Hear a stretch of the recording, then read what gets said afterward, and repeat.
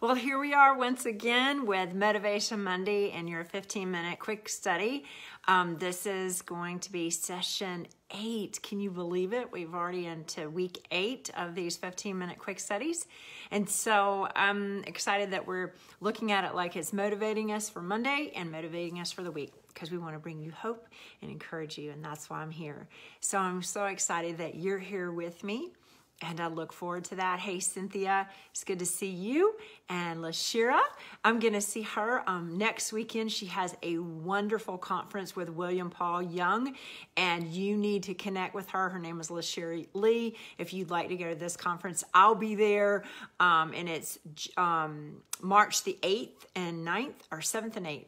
I think it's 7th and 8th. LaShira, let me know what that is. If you'll just type that in, I'll make sure I get that out to them and do a little promo for you, because you do not want to miss William Paul Young. For many of you who read The Shack, it was great. He also wrote Eve and a couple other books. I think one other book maybe that I read, but I can't think of the name of it. But anyway, so while she's typing that to me, let's go ahead and open in prayer, and then we'll get started, okay? Father God, we thank you so much for this time together. We thank you that you have already saturated the room with your presence. Father, I pray that you would just be in my mind and my heart and my spirit, and that you would not let a word roll off of my tongue or out of my mouth, Father, that's not from you. Father, I pray that you would let all of us hear what you're saying to our hearts, and let it just be motivating and full of hope, Father, as we think about what it is you want us to know about you this week. Father, we love you so much, and we give you all the praise, honor, and glory in Jesus' mighty name. Amen. And there's Emily. So good to see you, Emily. Okay, so let me just tell you kind of what's been rolling around in my heart. And it's been almost 2 weeks. This coming Wednesday, it'll be 2 weeks. I was at a writers' conference in Charlotte, North Carolina, and the pastor talked about the path of life. And I've heard about the path of life. We know about the path of life. But he said something that was it just kind of stuck in the back of my mind. And I'd never heard anybody talk about this. Maybe y'all have, but I hadn't. But he said, there's 2 ditches on the path of life. One on one side is legalism, and on the other side is lawlessness. And so often we'll fall in the ditch on those 2 things. And I thought, that's so true, because everything that I could think about fit in those 2 categories. And of course, legalism, the definition is it's excessive adherence to the law. And we know who was legalistic, don't we? We know in the Bible, Jesus talked many, many times about the Pharisees and their legalism. And he would get so angry because they did not know him, and he was right in front of them. And so we know that you can memorize the whole Torah like the Pharisees did and still miss Jesus. Now, how does that happen? How does that happen if the Torah and the Old Testament, all it was is a prophetic, prophecy of things to come, or I should say prophetic, but the prophecy of Jesus to come? How did they miss him? Well, because they were putting it in here and it had not transferred down to their heart. And see, my friends, when we know the word, it's not just enough to know it. It has to be in our heart. We have to live it. We have to carry it out. We can't just know it. And that's when we get caught up in legalism. And I'm sad right now, because I just heard a report today about how a very prominent religion in this world, and some people that are in that religion, who are speaking all the things that we want to hear, and they're saying all the things that they think is about Jesus, or that we want to hear about Jesus, but they're not practicing it. And how often do we run into people like that are saying all the right things, but they're not living it? And today, part of my prayers were just crying out for the children being affected by this. So that's one of those ditches, is legalism. And I'll tell you a story in a little while, but I want to go ahead and give you some scriptures to kind of encourage you about why we need to stay on the path of life and what it looks like. I found it very interesting when I was studying the scripture and put in about the path of life. And here's a couple of the scriptures that I've got. So if you've got a pen and paper, you might want to jot this down. And by the way, if you're watching this, you might want to share it too so that other people can see it. Because I feel like what we're doing in this 15-minute quick study is I'm here to encourage you. And I feel like we need to get this right. As we get closer to the end of times, I feel like we've just got to know. We've got to know him, and we've got to just stay clear on this path. And this is how we do it, by spending time studying what he has to say. So here we go. Psalm 16 verse 11 says, "You make known to me the path of life. You will fill me with joy in your presence, with eternal pleasures at your right hand." So not only will he make us know the path of life, he will fill us with joy in his presence, which we experience when we're on that path of life, and he gives us eternal pleasures because they come right from his right hand. So those are some benefits of being on that path of life. Psalm 37:23. The first one, of course, was 16:11, and this is Psalm 37:23. "The Lord makes firm the steps of the one who delights in him. Though he stumbles, he will not fall. The Lord upholds him with his hand." The Lord makes firm our steps when we delight in him. And see, that was one of the things the Pharisees, they didn't delight. It was work. Studying the Torah was work for them. They did it because of they were concerned about the consequences, or they were concerned about, not knowing him, which is so often how we react when we first become Christians, because we want fire insurance. We don't want to get this wrong. We don't want to burn up for eternity. We want to get this right. But it can't just be in your mind. It has to be in your heart. So if you are one of those people that have studied, and I was one of those people, so I'm talking to you from experience.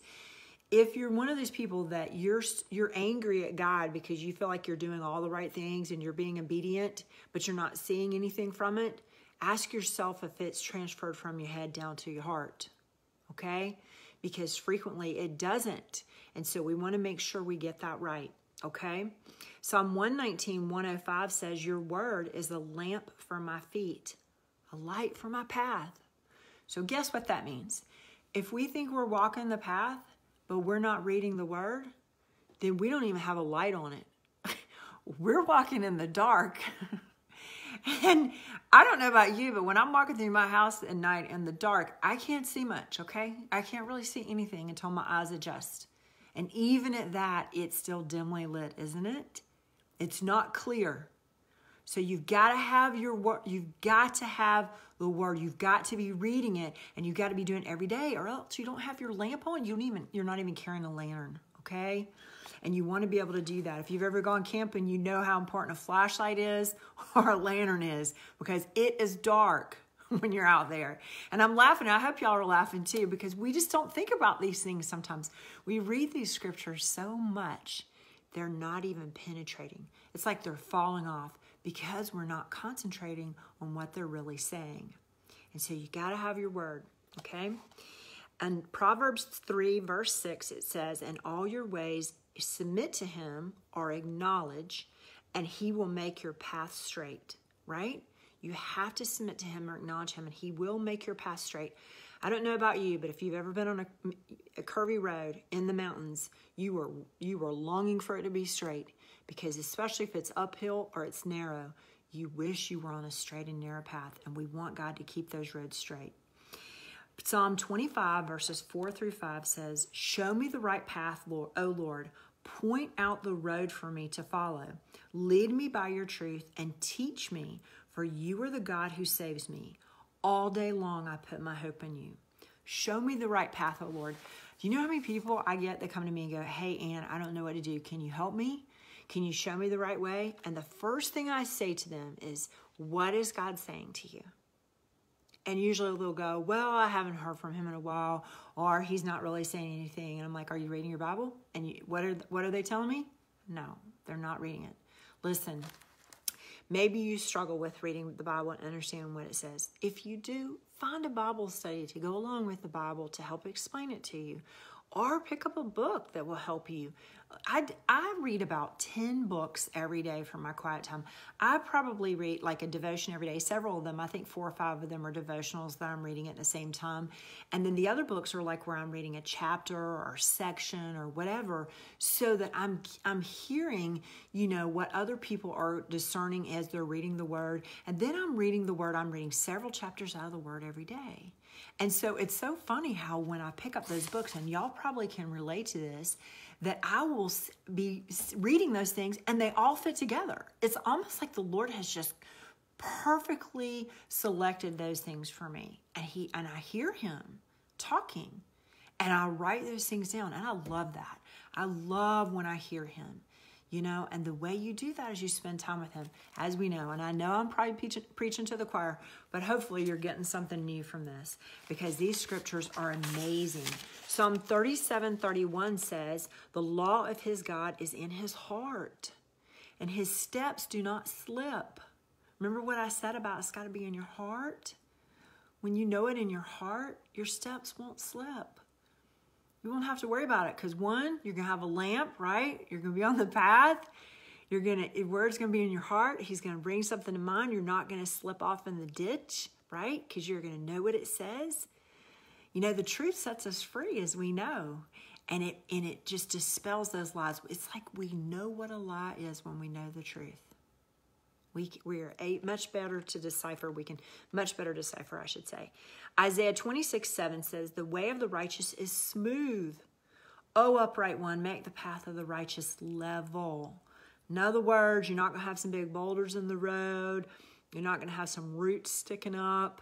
You're not going to have pebbles under your feet that are going to be icky, or thorns or anything like that. It says it's going to be smooth. And it's going to be level. Wow, come on now. This is good stuff. And then, of course, Matthew 7, verses 13 through 14 says, and we probably have all heard this one, and this one's kind of scary for me. I've heard it for years. I want to make sure I'm in it. It says, enter through the narrow gate, for wide is the gate, and broad is the road that leads to destruction, and many enter through it. But small is the gate, and narrow the road that leads to life, and only a few find it. That always made me sad, because I was like, Lord, how many people are going to be lost? How many people are going to be on that wide road? You said there's going to be a lot of people. Am I on the narrow road? Have I gone through the narrow gate? And that's been the cry of my heart. Lord, I want to make sure I'm on that narrow gate. Well, you won't miss it if you stay close to him. If you are on the path of life, you will not miss it, because those who search for him with their whole heart, they will find him. Remember, he says that if you seek me with your whole heart, you will find me. Proverbs 23:19 says, listen, my son, and be wise, and set your heart on the right path.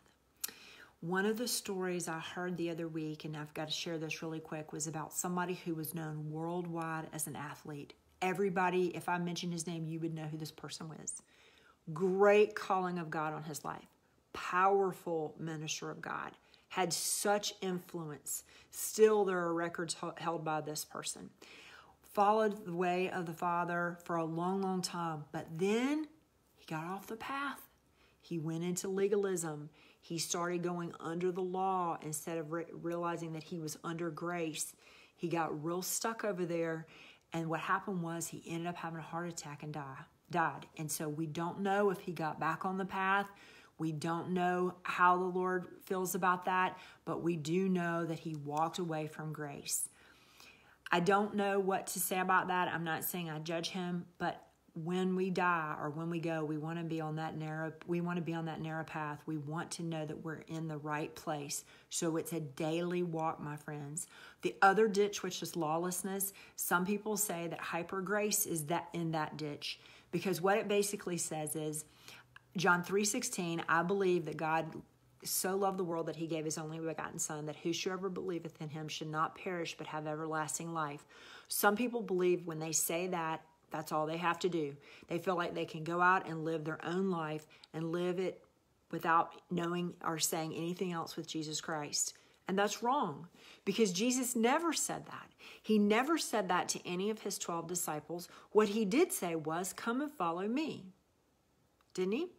He didn't say, stay where you are and live the life that you're living and, I'll see you later. That's not what he said. He tells all of his disciples to come follow me. Am I saying there's anything wrong with that verse? Absolutely not. We should all know that God so loved the world that he gave his only begotten son, that whosoever believeth in him should not perish. We all know that. But Jesus says we're to come and be his disciples. After we know who he is, after we see him, we need to come be his disciples and stay on that narrow path. And it is a daily walk, my friend. Well, I'm going to read you a funny joke real quick before we close. And it's funny, but it's sad. And then we'll close out with something good. But anyway, a preacher was visiting a man in prison. And he said, when you were tempted, asked the minister, why didn't you say, get thee behind me, Satan? I did, replied the prisoner. But Satan said, it doesn't matter who leads, since we're both going the same direction. Wow. Don't let that be you. Don't be going the same direction as the enemy. Be on the path with God. Trust him with your whole life. Follow him. Be a disciple. Do you remember all the things? It'll be a smooth path. It'll be level. You won't trip up. You won't slip. Remember, he'll give you eternal treasures that are at his right hand, and it will be pleasurable because his presence is there. I pray that gives you great hope. Don't waste another second, another day. We never know how much time we have, and we want to make sure we are on that right path. I pray you have a great week. Thank you so much for being here, and I will see you next week. Good night.